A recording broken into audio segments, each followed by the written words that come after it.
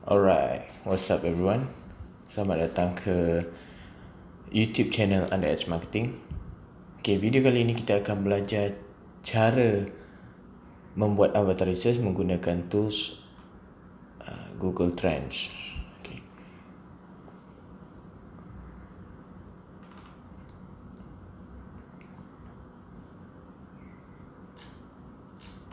Okay, ini adalah layout Google Trend.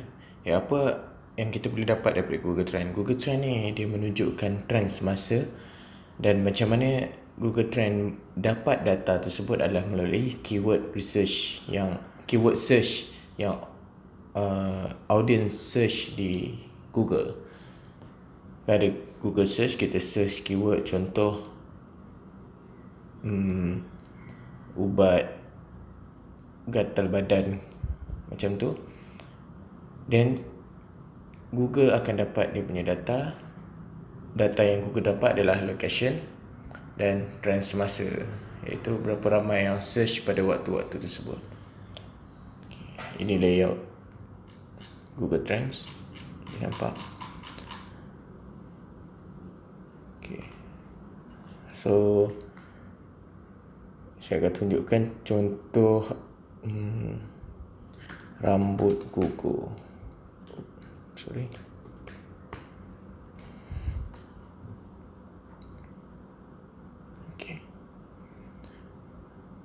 Type keyword yang kita nak buat research tersebut. Selalu keyword ni kita boleh dapat iaitu broad keyword, iaitu keyword meluas. Contoh ubat gatal, ubat gastrik, ubat sakit perut, benda-benda macam tu, ataupun putihkan kulit. So keyword tersebut adalah keyword yang broad, yang mana kita boleh dapat data yang lebih banyak. Tapi kalau lebih spesifik pun lebih bagus. Cuma dalam Google Trend jangan pakai terlampau spesifik, sebab kadang-kadang data tu tak ada. Okay, jangan lupa tukar dulu Malaysia. Tukar dulu dia punya country. Okay, kat sini kita boleh nampak rambut gugur. Daripada saya ambil past 12 month, iaitu 12 bulan yang lepas. Sebab apa? Sebab kita nak tengok trend tu dalam masa setahun. Okay, all category, web search. Okay, rambut gugur. So kita boleh nampak dia punya trend mengikut graf dia dari setiap bulan ada lebih kurang sama. Naik pun tak banyak dan turun pun tak banyak. Means untuk keyword rambut gugur ni memang ramai sangat orang search. Kita boleh nampak. Apa lagi yang kita boleh dapat daripada sini adalah region dia. Contoh Terengganu, Sabah, Kelantan. Okay, ini antara top 5 yang paling ramai orang search. Terengganu, Sabah, Kelantan, Pahang, Negeri Sembilan, Sarawak, Perak, Kedah, Melaka, Kuala Lumpur. Okay, kat sini pun data kita boleh dapat. Okay. So apa jenis keyword yang kita boleh search? Yang selalu saya akan buat Google keyword search, iaitu seperti saya gunakan Uber Suggest. Okay, boleh gunakan tools Uber Suggest untuk mencari keyword-keyword yang sesuai. Tu kalau saya letak rambut gugur, rambut gugur,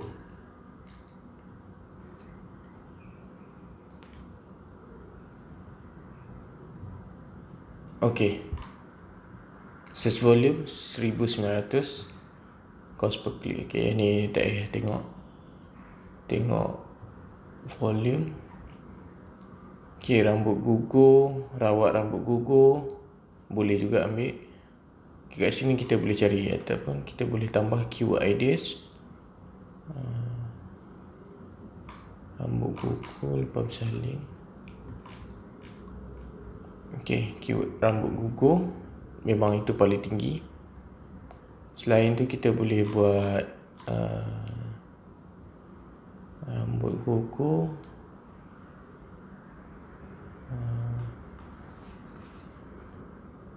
ubat rambut lebat.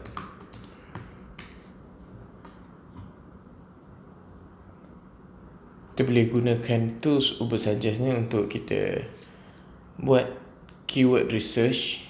Kita nak cari keyword mana yang ramai orang pakai, yang ramai orang guna dan ramai orang search. Okay, search volume 0 tak ada. Ubat rambut lebat tak ada. So rambut gugur antara yang terbanyak lah orang search. Maybe kita boleh letak masalah rambut gugur. Kita boleh tambah dekat Google Trend ni untuk kita buat comparison. Okay, kat sini pun still rambut gugur banyak sebab rambut gugur adalah keyword yang meluas. So ramai orang search keyword tersebut. Saya remove dulu. Okay, selain ubat suggest, kita juga boleh gunakan di Google search sendiri. Contoh rambut gugur, masalah rambut gugur. Okay, tengok paling atas digunakan masalah rambut gugur. Ataupun kita boleh tengok search related to rambut gugur, ubat rambut gugur di farmasi. Okay, yang ni antara yang ramai juga orang search sebab dia di tangga yang teratas dalam search related tu. So boleh juga gunakan ubat rambut gugur di farmasi, penyebab rambut gugur, betul elak rambut gugur, cara merawat rambut gugur dan kelemamu. Okay, boleh juga kita gunakan. Okay, selain kita gunakan ubat suggest, kita boleh gunakan Google sendiri. Okay. So kalau saya nak buat keyword research, saya akan search jenis keyword ni. Satu, Google keyword research, sama ada gunakan ubat suggest ataupun buat di Google sendiri menggunakan Google related, search related to keyword kita tu. Lagi satu, saya akan gunakan public figure. Contoh public figure, kita boleh letak nama artis untuk kita tahu. Contoh putih, kita boleh letak artis Korea macam tu. So kita boleh juga target orang-orang yang minat dengan artis Korea tersebut. Lagi public figure yang kita boleh guna adalah artis ataupun political public figure and others lah. Okay, yang ketiga adalah brand yang kita boleh guna. Contoh brand adalah, contoh kalau saya nak buat rambut gugur, brand apa yang top? Tak ingat lah rambut gugur brand apa yang top.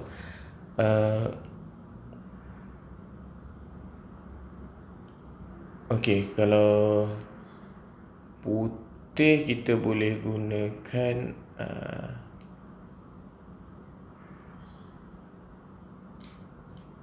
whitening serum, I think, yang ada brand lah. Saya minta tahu brand apa untuk ni, untuk produk whitening. So kita search by brand, contoh Nestle, Mercedes, Ferrari, benda-benda macam tu, Louis Vuitton, LV or Nike. Sebab ni kita nak dapatkan data daripada Google Trend ni, orang yang minat dengan benda-benda tersebut. Contoh kalau kita jual kasut, dan kita jual kasut kebanyakan adalah kasut casual Nike.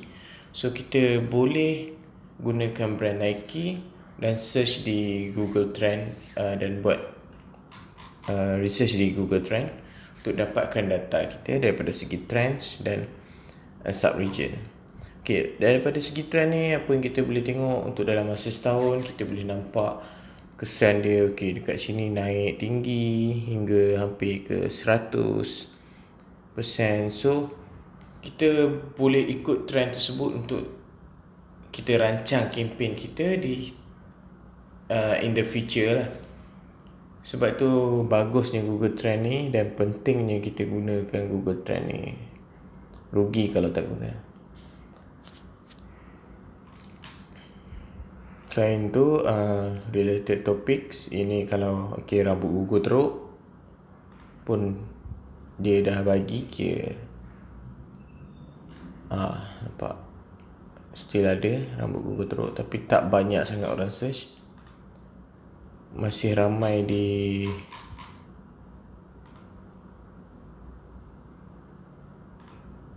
rambut gugur.